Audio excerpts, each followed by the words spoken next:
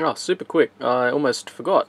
Previously, before I built this new circuit, I used to use this, which is just a solar panel with a piezo soldered directly across it as a detector for remote controls. It's quite useful. Obviously, it's not particularly sensitive. You can hear there, you can barely hear the amplitude modulated output, but it's fine for remotes. Let's try one here.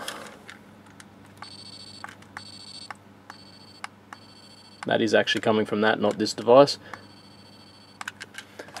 But yeah, it works particularly well in a pinch. It's probably actually more expensive because maybe not. The solar panel might be cheaper than the pin diode, but it served me well for many years. And it's you've probably seen it in another video where I've held it up to the license scanner and listened to the PWM output of the license scanner for PWM, yeah, not Charlie Plexing. Yeah, cheap and cheerful.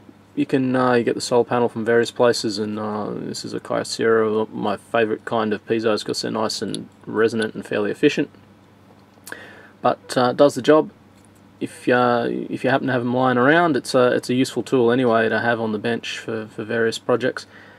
Oddly enough, putting a resistor across here, and I fiddle with a lot of different values, doesn't make it any more sensitive. The capacitance of the piezo drains back through the solar panel between cycles, so it's not like a detector for a receiver, like a crystal set, where it's better if you load the diode. No, works fine just like this. Another alternative is to hook up the solar panel directly to an audio amplifier, so you can either use Day 2's project, or you could use one of those audio amplifiers that they used to get from Tandy's or RS, I guess it is for people in America years ago. I don't know if they still sell them, but one of the more useful little gadgets. You can always, build this circuit too, because it works pretty well.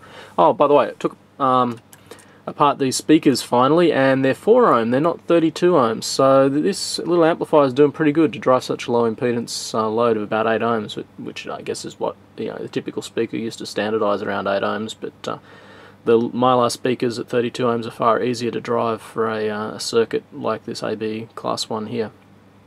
Alrighty.